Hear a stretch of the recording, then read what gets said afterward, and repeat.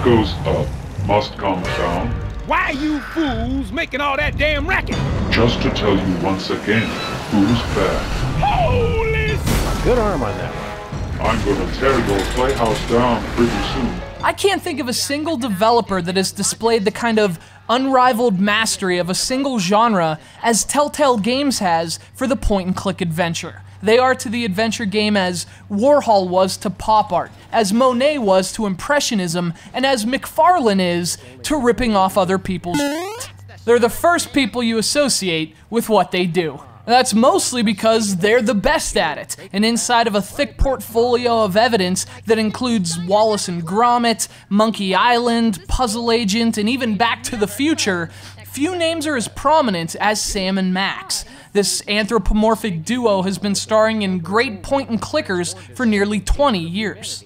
And although this one just released to the PlayStation Network this month, it's incorrect to call it new. This is the first episode of Sam and Max Season 2, a game originally released years ago, and then it came to the Wii, and then it came to Xbox Live, and finally, 4 years after its debut, it's arrived on the PlayStation 3. And for Sony fans, it's better late than never.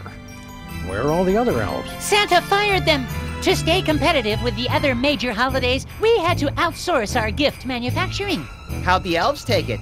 They all got together and sang a farewell song. Aw, that's sweet. You didn't hear the song. Let's just say it wasn't very Christmassy. Season 2 is called Beyond Time and Space, a fitting name for a game with a timeline this ridiculous. The first episode is subtitled Ice Station Santa, and it picks up with Sam and Max in a bit of a sticky situation. Their office is under attack from a massive robotic menace, and after a bit of detective work, they discover the culprit is Santa Claus. It turns out jolly old Saint Nick is kind of a jolly old Saint prick.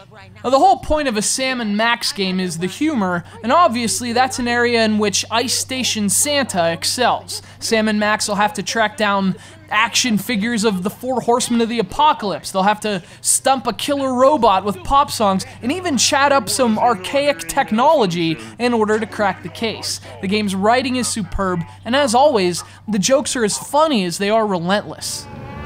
Bosco, your disguise, it's hideous. Claw my eyes out, Sam! I can't bear to look at it!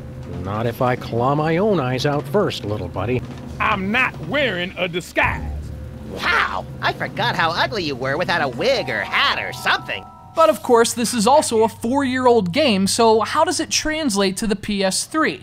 Well, no worries, because Telltale has made the transition pretty seamless. You might have to deal with some of the oddly typical control clunkiness that accompanies the console versions of Telltale games, but for the most part, Ice Station Santa plays just fine. There is occasional trouble with selecting an object due to the lack of a pointer, but you can always scroll through the surrounding objects with button presses, so you can always get around that. The game is still fantastic, and if you missed it before, there's no reason to pass on it now. Now, the puzzles can feel a little trial and error at times, but that's the case with most adventure games. Unfortunately, even when you're stumped, the game still manages to make you laugh. It's Ice Station Santa, the first of 5 episodes in Sam and Max Season 2, Beyond Time and Space. You can get the whole shebang now on the PlayStation Network for just $20, which translates to roughly $4 an episode, or you can get all 5 episodes of Beyond Time and Space and all 5 episodes of The Devil's Playhouse for about $30, which translates to freaking do it already. Put him away! And Jimmy goes down! Boxing Eddie is the new champion!